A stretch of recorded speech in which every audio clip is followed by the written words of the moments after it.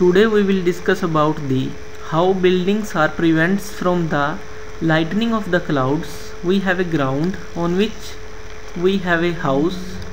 We want to prevent this house from the lightning of the clouds. Then what have the procedure we have?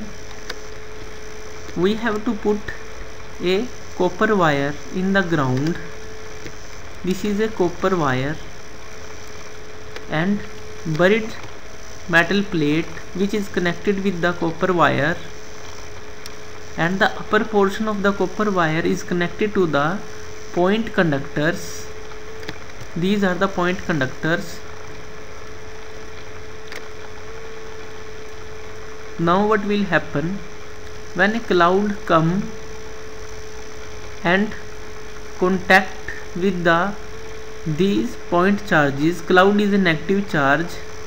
Positive charge will be induced on the conductors, and by the inducing of positive charge, positive wind will be generated by the conductors, and they will neutralize the negative charge of the cloud and prevent the building.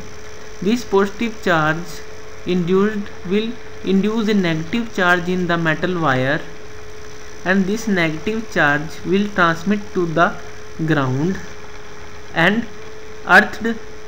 So this process will going again and again, and the lightning will be prevented from this process. Thank you.